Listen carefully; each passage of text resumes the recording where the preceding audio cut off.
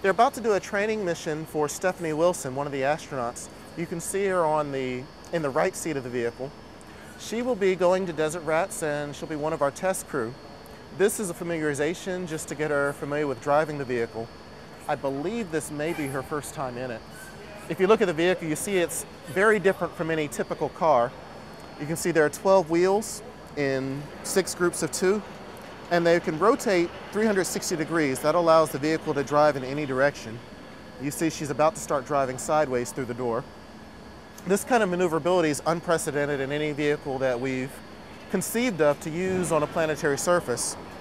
And it's going to enable the lunar rover to drive in terrain that the Apollo rover could never have driven through. We've taken this vehicle out into the desert. It's even left Humvees behind. They were unable to follow it because the terrain was so rough.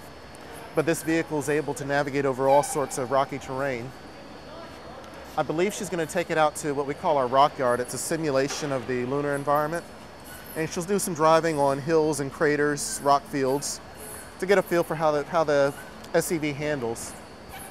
So when she gets to the desert, she'll have no problem driving across the traverses that we'll have laid out for them.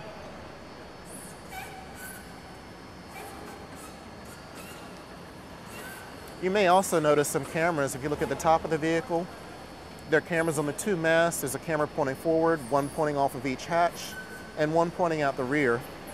Stephanie can bring up all of those camera views in order to look in places where she can't see. And that's very helpful when maneuvering in tight quarters.